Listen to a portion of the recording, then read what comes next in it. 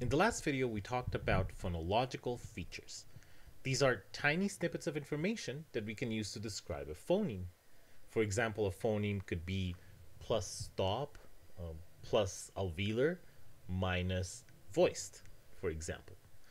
So we use these features to describe phonemes, but we also mentioned that they can be used to write phonological rules, so that the phonological rule would act not just on a single sound, but on an entire series of sounds, an entire natural class of sounds that shares the same feature. We're going to look at one such rule, and we're going to look at an example from German. So German has these two words, the word ich and the word ach. So ich has a sound here that is the palatal fricative. It's the voiceless palatal fricative, ich. It also has a velar voiceless fricative, as in ach, ich, ach. So let's say we want to figure out what is the relationship between these two sounds. And we managed to get some data for German. The first thing we need to figure out whenever we see phonological data is to try to find minimal pairs. Do these two sounds have any minimal pairs? And again, a minimal pair is two words where the only difference is that they have one sound or the other. Like they're different by only one sound. So go through the data and try to figure out if there is a minimal pair for these two sounds. Again, a minimal pair would be a word where the only two words where one has sh, one has the velar one, but that's the only difference between them. Are there any minimal pairs here? Please pause the video.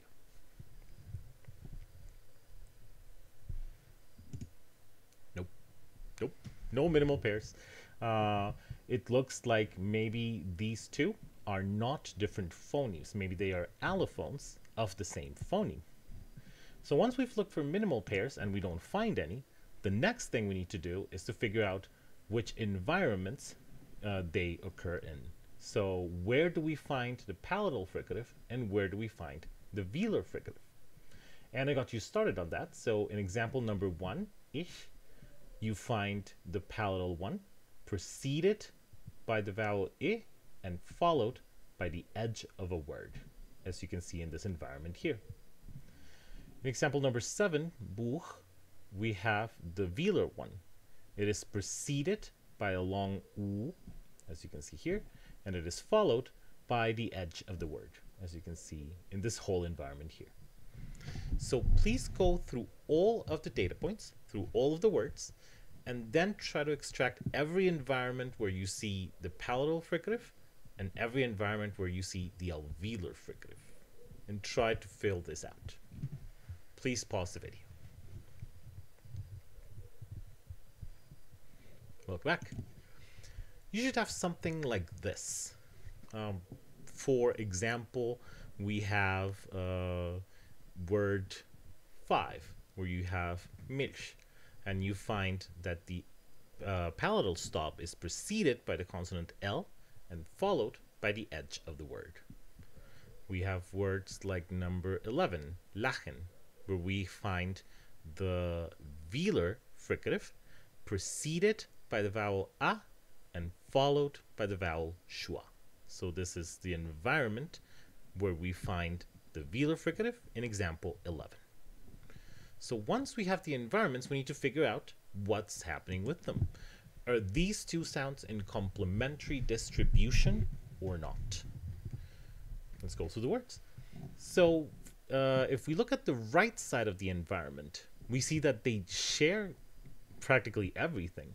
For example, words 1 and 7 show that both of these sounds can occur at the end of the word.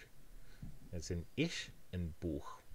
So because they share this characteristic, this cannot be what distinguishes one from the other.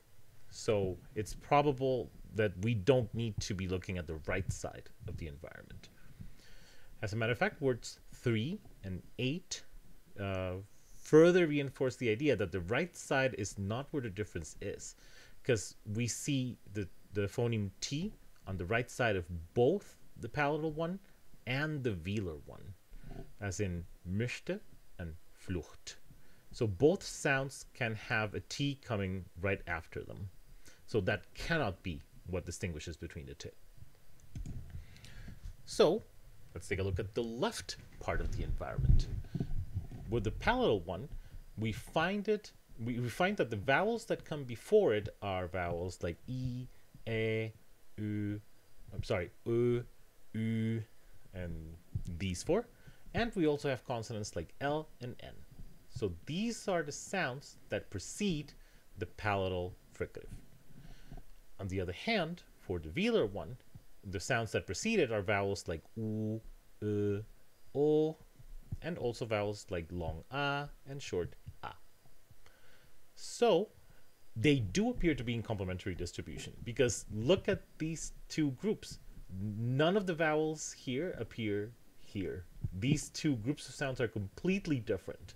So they must be what's conditioning the appearance of either the palatal or the velar alternative. These two sounds are in complementary distribution.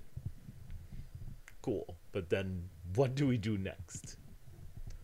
We need to figure out what these sounds have in common so that we can try to come up with a phonological rule. So I separated them in natural classes. These are some kind of vowel, these are some kind of consonant, these are some other kind of vowel, and these are some other kind of vowel. So please try to find one feature that all of these sounds might have in common. Try to find one feature that these two consonants might have in common. Try to find one feature that these three vowels might have in common. And try to find a feature that these two vowels might have in common. You can go and get your IPA table. I put the vowels here so that you can take a look at them. So what do these sounds have in common? One feature. And also, what do these have in common? What do these? And what do these? Give it a shot. Please pause the video. So let's see what kind of natural classes can we derive from them.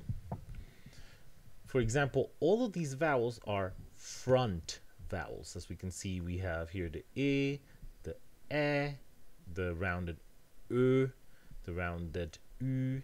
So all of these are in the front region. The L and the N are both sonorants. You could have also said that they're both voiced. You could have said that they're both alveolar, for example, because those are characteristics that they also share.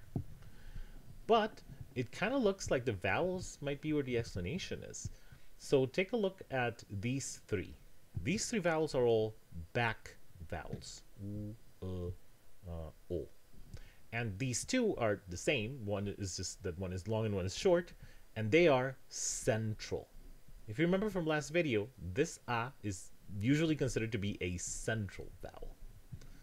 So we have these sets of features, and they are indeed in complementary distribution because these two features are different from these two features.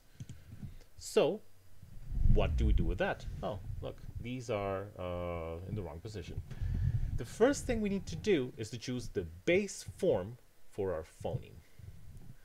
We could choose either of these, but to be honest, the palatal one is the one that appears in more environments. So you can find it preceded by vowels and consonants, whereas the velar one is only preceded by vowels. So because this one has more environments, it might be the everywhere else case. So let's just pick this one as the base.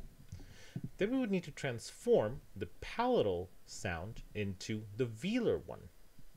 And we can do this by saying that it is transformed whenever it is preceded by a central vowel, like the A, or by a back vowel, like the U, the and the O. So whenever you find a vowel and the phoneme, you trigger the rule and then change the palatal to the velar fricative. That might be the rule that might work.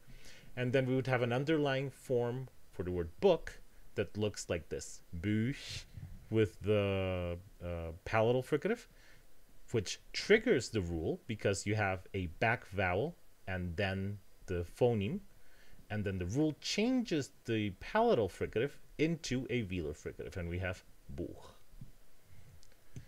So this is one way that we can explain a change in German by using features. We could write our rules just by saying this happens whenever it is preceded by U or O or Ö. But it would be easier to just write that the change happens when the sound is preceded by a back vowel. So we're going to use features because phonological rules usually act on entire natural classes, not just on isolated sounds. And they're going to be very useful when we propose these rules.